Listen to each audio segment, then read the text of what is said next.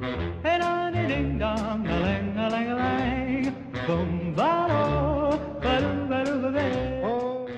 year is 1954. The Crew Cuts top the Billboard charts with Shaboom. Coca-Cola sells for 5 cents a bottle. Americans get their first taste of the TV dinner. And Hamilton entrepreneur Ken Sobel opens the city's first and only television station, an institution that will continue for the next 60 years. Life could be a dream, sweetheart. CHCH, through Ken Sobel and its various presidents and chief executive officers down the line, was responsible for putting Hamilton on the map. Ken Sobel, well known for his radio amateur show, is general manager of Hamilton's new station. Ken Sobel owned CHML, and CHML, when he took it over, was not a very successful radio station, and he built it into a real powerhouse.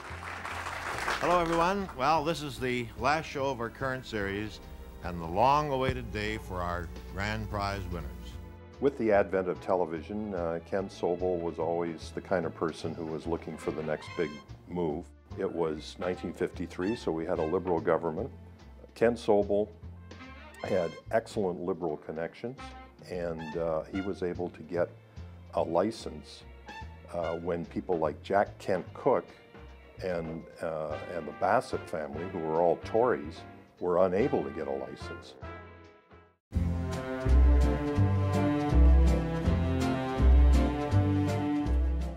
The old building was an amazing collection of a bunch of buildings. The main front office, of course, was the main house, which Channel 11 still has as its executive offices. Behind that, there was what used to be a horse stable, where they kept the carriage and the horses for the original house. But they changed the old stable into a studio.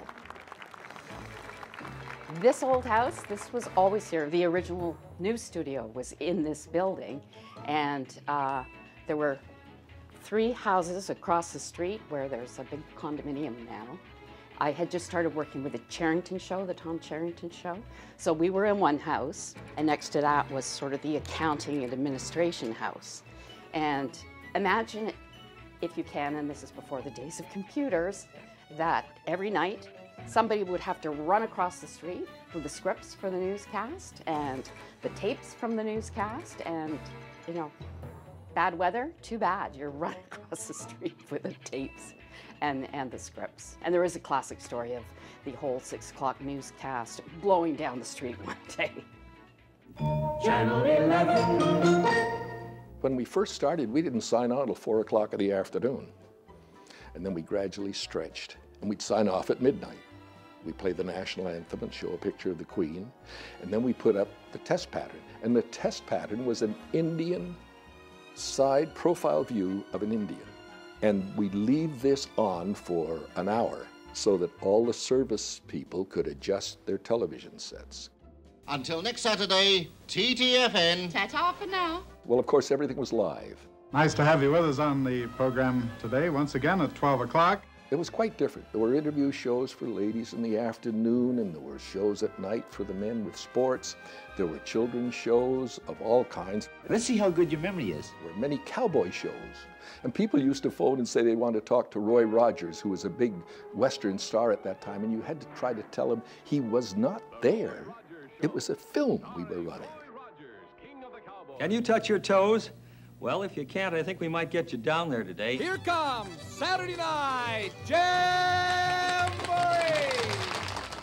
In the morning, this was delegated as kind of kids' time, and I got involved in that by reading stories. So we had one book, camera here, another one over my shoulder, and the book. So I could say, now look at the book. This is the story of the 3 bears. You see the bears? Look, this camera would take the picture. There's the mama bear, and the daddy bear, and the little tiny baby bear. Wait till I show my other friends what I've got. And then we got into puppets. It was Albert J. Steed. He had a terrific following, and his little friend Sebastian. And that consisted of me for 3 hours, talking to my hand. And this was done, again, in this little tiny booth. Required no crew, no anyone. But it was a good way to make programming and did very, very well. This campaign is warming up so fast that I'm only 17 kisses behind Trudeau. CHCH played a very significant role in federal politics and provincial politics during the Sobel and Sid Bibby days. Bibby was very well-connected liberal, and so we used to do these live broadcasts, and fortunately some of the videotape still exists where they did live coverage of Pierre Trudeau in '68 coming to Ivor Wynne Stadium and in a big open convertible and screaming throngs of people, and it's just unbelievable that the imagery. But the station did a lot of political broadcasting, all timed usually at the climax of elections, and many campaigns that the Liberals staged would finish with a big rally in Hamilton, which they could always count on Mr. Bibby and Mr. Sobel to give them live coverage. Do you have any comment at this time, Mr. Trudeau? Relax with your TV. Channel 11. It went on the air as a CBC affiliate. When Ken Sobel applied to become an independent station, people were shocked because they assumed that he was going to be a standalone television station. People shook their heads and said it can't be done, but he did it with a combination of intense local programming, all kinds of homegrown live programming, Presenting the Ken Sobel Amateur Show, coupled with movies, and it was successful right from the beginning. 9 months each year, the Hamilton Forum is a bustling center of hockey action, home of the Hamilton Red Wings. It's party night here on Channel 11 right through until 9:30 this evening. He broke away, first independent, all on his own, and I'm sure people thought at the time, bad move. We could take money, I think, at that time to the bank in truckloads. When we come back, Hamilton's television station takes on the big guys and makes an offer they can't refuse.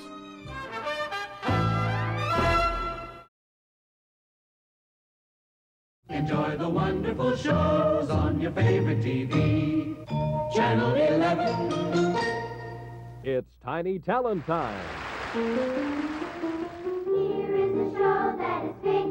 We started Tiny Talent Time in 1957, and it ran for 35 years until 1992.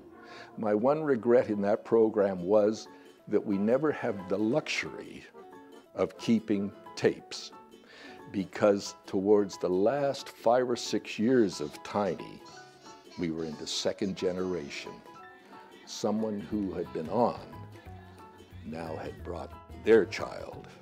And I would love to have been able to say, just before you do yours, let me show you another little girl, little boy, who did something, and let her see the mother or father. It just worked. It was magic at the time, because it was a kinder, gentler, sweeter time. In the early days when we were live, we used to beat NFL football, their telecast, because you had to watch us as we were. You couldn't get us after. So stick with us if you want to see us, and then go to your game, and they did. When I think back to Tiny Talent Time, it was always about just celebrating kids putting on the performance of a lifetime. And some of them were spectacular, and some of them were really cute, and sometimes they were almost bordered on being awkward, but that was the charm of the show. And it wasn't about crowning a winner or two kids competing against one another to see who was the best. It was just about celebrating that enthusiasm that kids have when they try really hard to do whatever they do, and celebrating their performances. And I think that's really the spirit behind the new show, and why I think audiences are going to love it, because it just feels good to watch kids do their best. It's party night on Channel 11, and for the first 30 minutes, the Canadian polka king Walter Ostenak, his band and host Bob McLean invite you to Polka Party.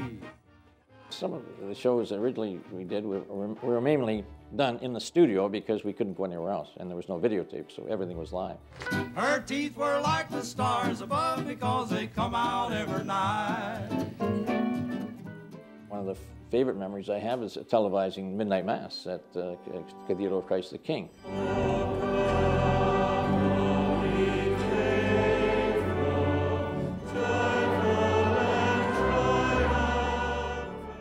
We did a show with Father Meehan. Father Meehan did a half-hour show pretty well every Sunday.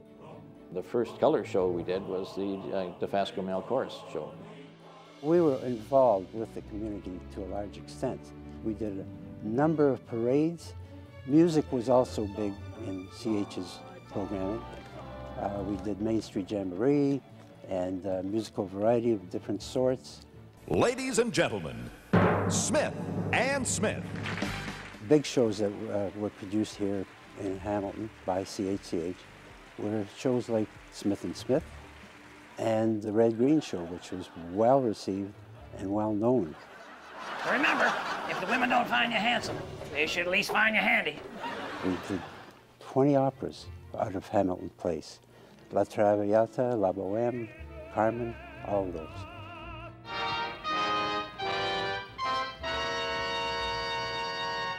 My uncle, Sam Hebscher, was working for the Capitol Theater and the Palace Theater in Hamilton. Ken Sobel, the owner of CHCH, got in touch with my uncle and said, look, you know the movies. Well, I want to run movies on my station. So he hired my uncle, and once he saw that a movie was playing at the drive-in, he would call the distributor and say, I see your movie's playing in the drive-in, not really in the theaters anymore. We want to buy that. But you don't ask with respect. You don't offer friendship. You don't even think to call me Godfather. The Godfather in 1972-73 was enormous, right? Academy Award winner. At the time, it was the movie to see. And again, you could only really see it at the theaters. It wasn't on television at all. My uncle negotiated a deal with the distributor that he would get that movie before ABC would get to run it on ABC Sunday Night Movie. The ratings were huge. So that was the start of it. CHCH became known as the movie station. The Palace was the biggie. I was the voice of the Palace, actually, which was kind of cool. Tonight, the Palace presents... Jack Jones was the host, a couple of outside producers, but it was all done with our crews and shot in Hamilton Place, which at that time was relatively new. And the biggest of the big stars would come in and do this show, which was a variety show, sort of. And it was done in conjunction with the King of Spain, who sponsored a Spanish version of the same show. Ladies and gentlemen, my good friend Jerry Lewis.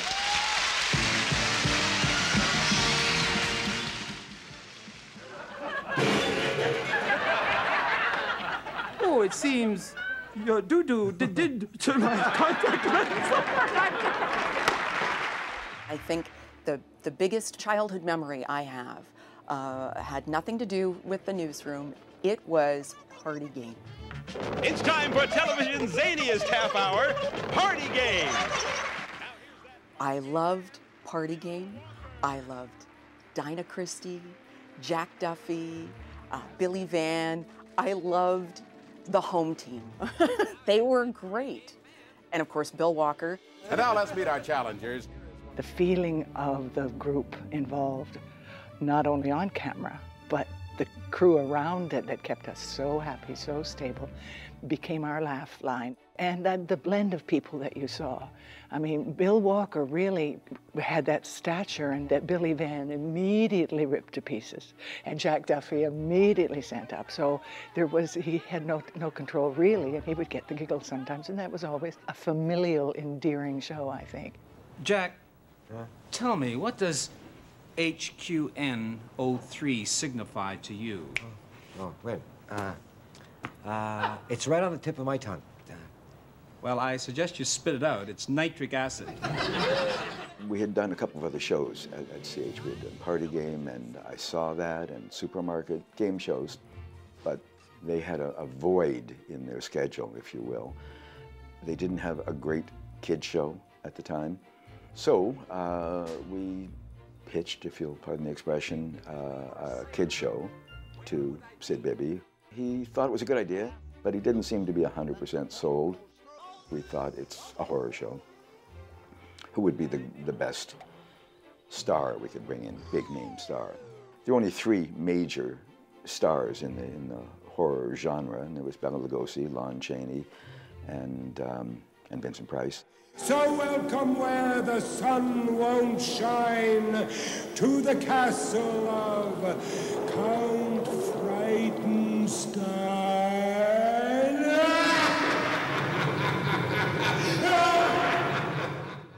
He was a wonderful, warm human being. He was such a nice man. For now, we are going to sing our national anthem. But this time, we will sing it with gusto. Gusto? No, we can't. He's not here. Oh. He was the show. Billy was the backbone of the hilarious House of Frightenstein. He was the most talented performer I have ever worked with. There was nothing that we asked him to do that he didn't say, sure, I can do that. And then he would expand on the part, and he grew it, ad-libbed at least half of what we gave him to do, albeit it was all written for him. He would just get the idea, oh, I see what you want, and then he would just fly with it. Oh, do you believe in miracles? But that isn't what.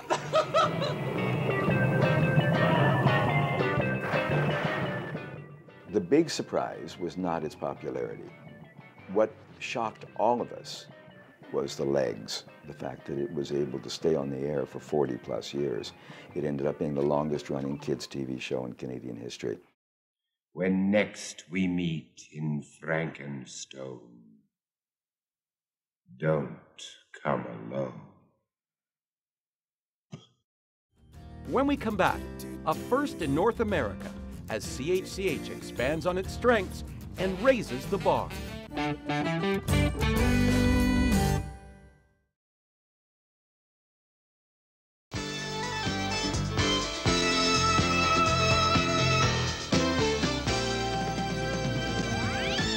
Well, it's February 11th, soon to be the 12th. Good evening, everyone. I'm Dan McLean, and this is TV 11 Newsroom, late edition. We had a half hour at 6 and a half hour at 11, and that was it. We were shooting film and recording our voiceovers on cassettes, cartridges. Connie Smith, TV 11 News in Dundas. There were 2 female reporters, no female camera operators or anything else. It was a smoky newsroom because everyone smoked except 2 women. And we had a new secretary at that time who poured us coffee. The biggest change when I started, everybody smoked at their desk. You know, there's these giant ashtrays on the desk. That stopped a few years after I was there, but it was odd that, you know, you think back to it now, there's no way that would ever happen. There will be no more substandard fallout shelters built in Hamilton. Council's Property and License Committee has approved a bylaw aimed at licensing contractors who specialize in fallout shelters. I remember watching our news because we worked different shifts, writing the 11 o'clock news or the 6 or doing stories, and thinking, oh, will it ever change? Will we ever do more than a half hour at 6 and a half hour at 11?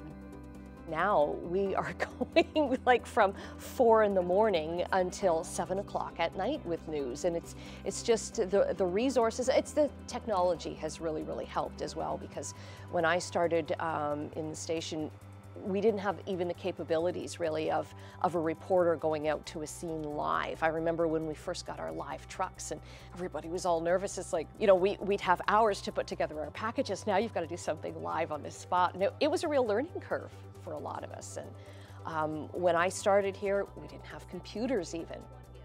Canada's national broadcaster is expected to announce layoffs and other cost-cutting actions on Thursday. That's when meetings are being held with all CBC employees.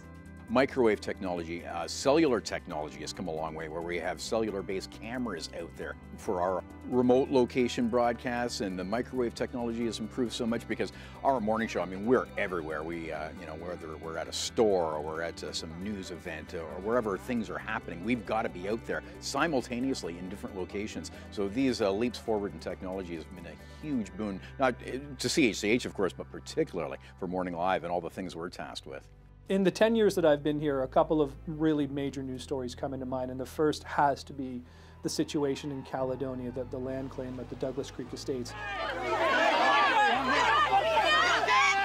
I was up there for much of those months there. We were up there sort of sub-anchoring newscasts from there, reporting, staying up there, anchoring our newscasts live out there. We've been trying to reach the local hydro to find out exactly when that power is going to be coming back on. And watching the situation unfold. We begin tonight with new developments on the disappearance of Tim Bosma. Well, I know from talking to Charlene how significant she thinks CHCH was and the local media, but CHCH in particular in covering that story. I mean, first of all, it's an abduction. Then it turns into a murder. Then it turned into a very horrific sounding murder in terms of at least the way the Tim's remains were dealt with. I've been covering Niagara since 1985. And the Paul Bernardo, Carla Homolka murder case has to be the worst story and the most compelling story that I've ever done. It was Thursday, the 16th of April, at 2:45 p.m., when she left Holy Cross School and headed home.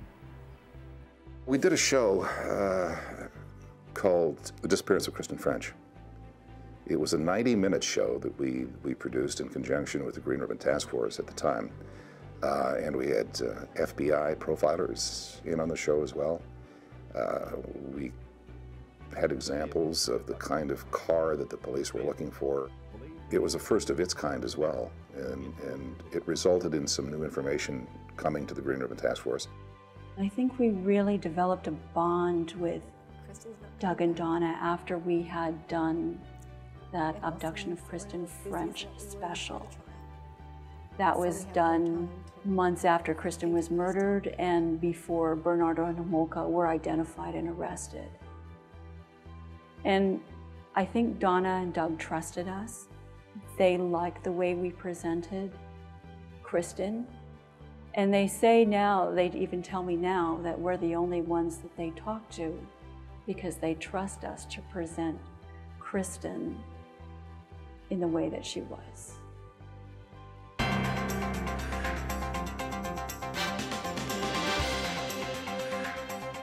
The one thing that we know has consistently worked well on CHCH is local programming, news programming. You know, there was a time when people would always try to program a station with foreign content, American content, and what eventually transpired is that we realized what really works is local programming, it's news, let's do more of it. We are now watched by about 2.5 million people every week. They watch our news programming.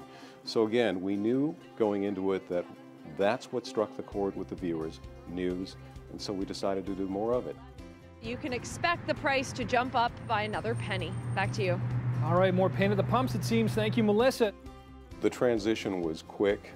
It was almost like flipping a switch to go from what we were doing in the past to doing news all day. We had about 1 week where we had news programming in the morning that we were doing that we had just added between 9 and noon. And then the following week we added the afternoon news programming. So we did it in rapid, quick order. We did hire a lot more people, but the resources, the actual news gathering resources, we're an independent station. We didn't have a network that we were affiliated with. So we were doing all of this kind of on our own. It was an exciting adventure. It was a roller coaster ride. It was a bit scary at times. In the end, everybody pulled together. And that's what I think really proves the success of what we're doing, is that everybody in this station was determined that this station was going to survive. We want to encourage people to come down and see all that Niagara offers. We knew that we make a connection with the community in a big way. And so everybody was pulling together to make sure that this new, untried, unproven type of programming worked. And it's a credit to the people at this station that it has. And right now we do more than 80 hours a week, and that's more than any other conventional over-the-air station in North America. When we come back, from community rinks to Maple Leaf Gardens, CHCH plays a key role in the lives of athletes, young and old. The Sporting Channel all year round. Your favorite channel for sports, Channel 11. Now, another exclusive TV 11 sports presentation.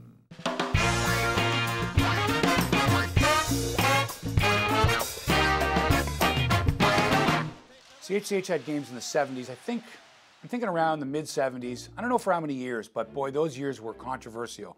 Harold Ballard was always blustering. Well, it's too late, and I've been screwed around long enough by those guys, and it's not going to happen any longer. The stuff is out of Hamilton now, and it's resting in Maple Leaf Gardens. Dick Beddoes was egging him on. Has anybody anywhere in Hamilton tried to buy the club from you? No, I haven't had. I'm not going to sell the club. Daryl Sittler, Lanny McDonald, Boreas Salming, those classic games against Montreal. And you could only get 2 games a week, the Saturday game on CBC, Hockey Night in Canada, and the midweek game, usually a Wednesday, on CHCH. It was a big, big deal. They drew huge numbers. You knew Wednesday nights, you made no plans whatsoever. You were home and you were watching the Leafs. It was a big event. As this fall, NHL midweek hockey joins the CHCH TV system. The first Wednesday night hockey started with CFTO in Toronto. And there were a lot of stories why it happened, but Harold Ballard, the owner of the Leafs, hated John Bassett. And there was a big falling out, and my boss knew Sid Bibby in Hamilton. And Harold was very close. Harold Ballard was very close to Sid Bibby. They were buddies. So Harold said, why don't we put it on Hamilton? The next thing I knew, I was taken over to the station, the old house, and they showed me the mobile that they did junior hockey with. I said, that won't do. They bought a mobile on the spot. It was the best, new, and I approved it. They had the best mobile in Canada. And the Toronto press were shocked that Hamilton, who basically showed movies and sitcoms, were going into the big sports business. The thing that attracted me to their technicians and everything, they've been doing junior hockey for years. They bust right out of the gate the first game. I talked to some CBC people, said they're maybe better than we are. Barry Martin down the left side, looking to the middle. Sittler scores! Don Cherry was really getting hot, and he wanted to have, his dream was to have his own bars. And I said, why don't I create a show around a bar? And he named the show The Grapevine. Let's go!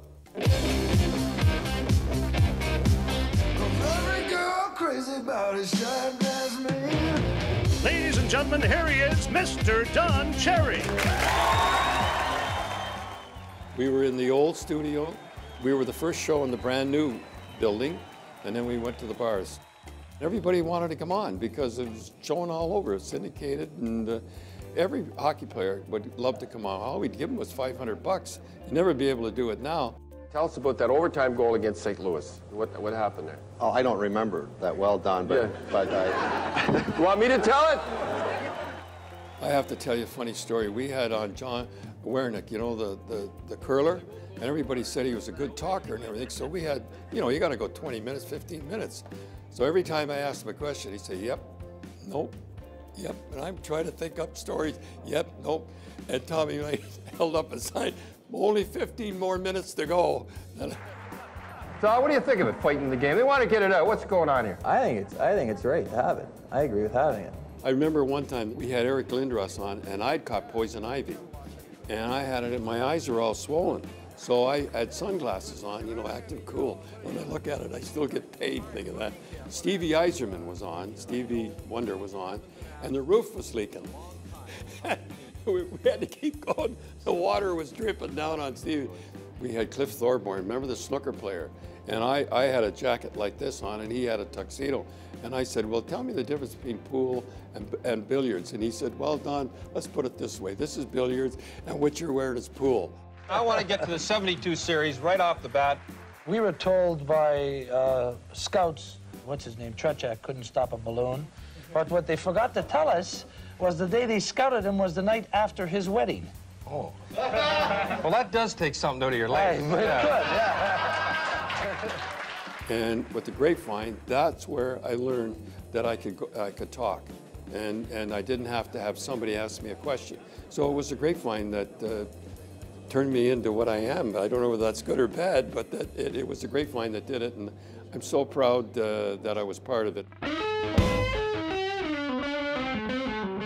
Sportsline was a well-known property in Ontario for years, and like a lot of television shows, it just kind of went away. And when we looked at how talented our pool of sports reporters here are, and having Mark Hebscher on the team, who's one of the long-standing original hosts of the first Sportsline, it seemed obvious that that was a great opportunity that we should tap into. Pairing up Mark and Bubba as the co-anchors of the show was a nice twist, a new feel for it. This is the scene as Channel 11's Norm Marshall meets Eddie Bush, coach of the Hamilton Red Wings. You go back to the early days of this station, and I think it's always been a strong emphasis here. Amateur sport, high school, college, university, and amateur athletics. And I mentioned the Hamilton Junior Red Wing hockey broadcasts, and the late great Norm Marshall was involved in those. People have grown up watching those particular sports events on our station. Owner Ken Sobel and his wife accepted the trophy and handed it over to the team captain, Howie Menard. We localized everything. We could show Blue Jays and all that, so we did all that. But the Toronto stations could do that as well. We were Hamilton, we were St. Catharines, Niagara Falls, Grimsby, Beamsville, Cayuga, that was us. We were their station. One of the most gratifying things for us in CHCH Sports is to introduce a young athlete to our viewing public, and you know, the young athlete might be a 10-year-old or 12-year-old or somebody in high school. Millar, who will swim the 200 IM in Auckland, could be the new Mighty Mite of Canadian swimming. At 5 feet and barely 100 pounds, she's the smallest member of the team. I'm up at 5 o'clock, and I leave the house at 5:30, and practice is from 6 to 7:30, and I get home around 8, and I rush to school. And to see that person in a few years down the road achieve great success, and not only for themselves, but in some cases, great success for Canada, wearing a Canadian jersey or uniform at an international competition. A few years ago, I was at a Leaf game. A guy came up with his 12-year-old son. He said, "Paul, I'm so-and-so. I used to play high school football in Brampton, but I also played quarterback for the Western Mustangs." And I said, "Yeah, I remember you. Late 80s, you were the third-string quarterback." And he said, "See, son," he said, "tell my son how great an athlete I was." These guys used to watch our games on Saturday on tape delay once the game was over, and there was a chugging contest that every time their name was mentioned or their high school was mentioned, they would have to chug a beer. The Oshawa Generals took their first place show on the road tonight, but one of their stars, Dave Andrzejczuk, was a late scratch. The Lanky center watched the game from the stands after learning Scotty Bowman wanted him to report to Buffalo tomorrow morning. When I walk away, I'm going to remember bringing a young athlete into the public spotlight when they were just starting out. We didn't hop on the bandwagon. We were there at the beginning, and they'll thank us for the coverage that we provided. And that's the one thing that I'm going to always remember, just playing a big role in the lives of these young men when they were, you know, playing for their university or for the local sports team, and they still remember that. So that's gratifying. When we come back, the cream of the crop. CHCH boasts the best in the business, both in front of and behind the camera.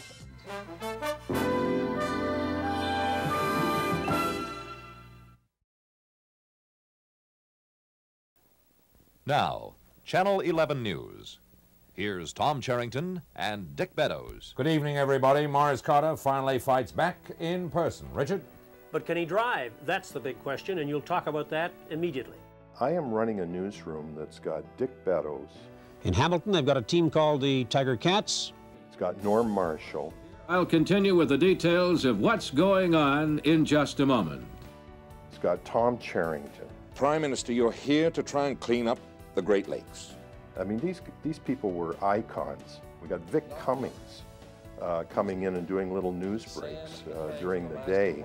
And I mean, Vic Cummings was in some ways one of our best known personalities. I mean, his phone never stopped ringing. Hello, Vic Cummings. Are the people of Canada stupid? Have they forgotten the tuna? Have they forgotten the broken promises? No. I had the honor of working with Tom Charrington, who was, in my estimation, one of the best. Good afternoon. This is a political affairs program. Tom Charrington was exactly the opposite of what most people thought he was in the community. You know, people saw him as this kind of rude, blustery talk show host who would hang up on people and you know, not very approachable. But Tom was actually a kitten. You don't really know what you're talking about. You don't know. Tom Charrington was my mentor. I adored him. I watched him on TV with my mom as a teenager on a show called Hotline, where women would call up and he'd hang up on them and yell and scream and rant about issues. Lo and behold, I ended up working alongside of him. Found out he was a pussycat, a heart as big as gold. I remember the night that my daughter Kyra was born. I did a weather spot from the nursery, holding her in my arms. And Tom Charrington, who had this very gruff personality, came to me the next day. I watched when you showed your daughter on the news last night. I wept. You know, in that very deep voice of his. And I mean, he was really, you know, a teddy bear. Good evening. This just in. Norm Marshall, of course, legendary. He was the first voice of CFL, and he did all those original first group of Grey Cup games and all that kind of stuff.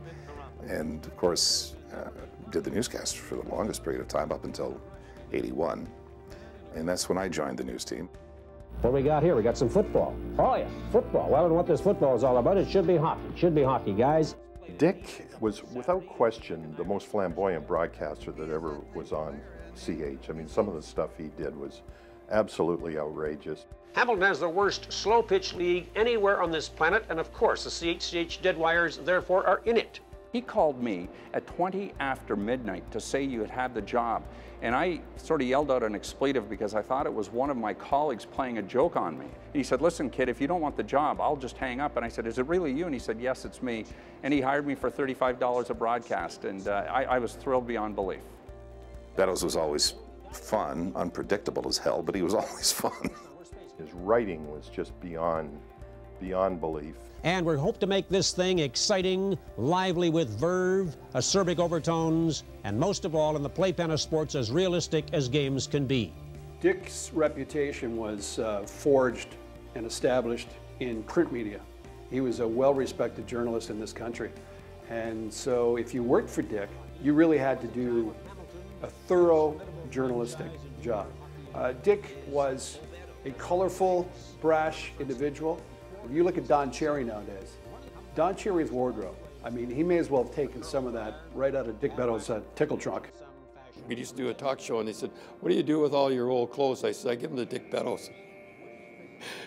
And the hat, remember? He was terrific. I kid you not. Was it tough working with Matt? I'll say no. Actually, it isn't. Matt is goofy and always has been. And initially we shared a desk when I first started here because there weren't enough in the newsroom. And so I shared a desk with Matt. He cleared out a drawer for me. It was great. What makes CHCH so special is the people.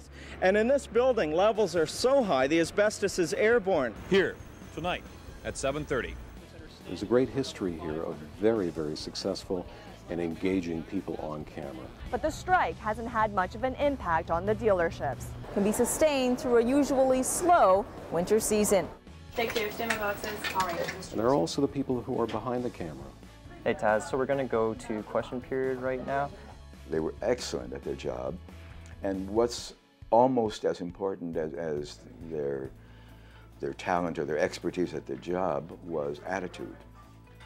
They were devoid of attitude. Everybody at CHCH, everybody did everything, and everybody did whatever you asked, even if it was outside the box. I mean, I remember when we were doing the Wolfman episode. I am the Wolfman. We wanted to come up with an interesting effect, and we were just fooling around, and we said, let's do this and let's do that, and I think one of the guys helped come up with the idea where we shot the monitor with the camera, and we kept getting feedback and distortion and all those things, and a lot of people in the big time would have said, we're not going to waste 2 hours so you can figure out how to make distortion. You know, go do that on your own time. The CHCH guys were all terrific. It's part of the $5.2 billion 12-year exclusive deal with the National Hockey League that was negotiated last November. They're the people who care about the station. It's their station.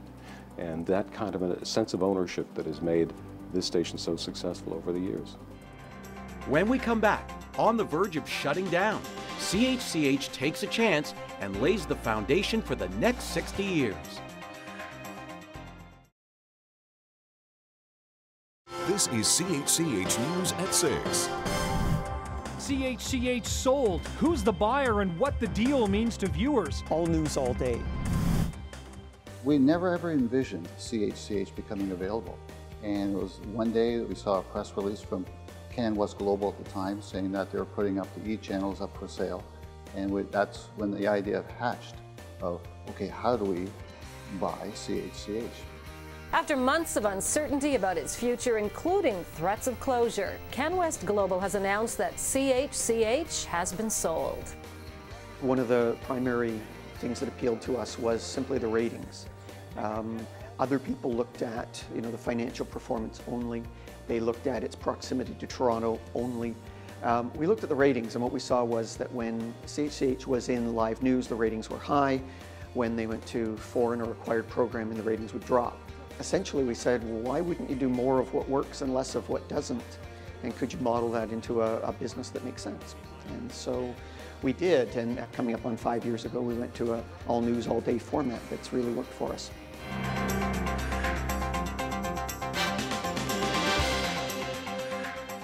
When you're a big conglomerate, CHCH was an asset of many dozens of other assets that they have, so they really didn't have the attention sort of paid to it the way it should have been. And when we looked at CHCH, we saw a great core of people working there. And it was just a matter of now just sort of pointing them in a certain direction, saying, go for it, and then standing back. Because a lot of people said, boy, you guys made, some great strides there. We said, not really, it was the same people. We added actually more people, but it was the talent and sort of the expertise of the people that got, the station back on track. Zoom 2, dissolve QTAS. Television's going through some changes right now, but it's been going through changes forever. Touched on Ken Sobel. I mean, if you think back, he founded an independent, at the time an affiliate of CBC, but an independent television station, and broke away from CBC to make it really independent. And in some ways, we've continued that particular part of the vision. When there was a transfer of ownership, and we were darn close to having a closed sign on CHCH. And a lot of people in the industry had written us off, and everyone just ramped up. We knew what we were doing works. We just needed the support. We got that support. We pulled it together, we put it on TV, and it's been huge. And we proved everybody wrong, and we do it every day. I'm so proud of that. And it's fair to say it's good news for local news. I don't know where we're going to be in 60 years. That's a long way off, and I don't know if even the people who started the station 60 years ago had a sense of where we'd be now. But we're going to be here 60 years from now. Whether it's more on your tablet, whether it's more on your computer, your smartphone, whatever new devices come out, CHCH is going to be around, CHCH is going to be credible, and it's going to be relevant, and it's going to be where people turn to get their news in this region.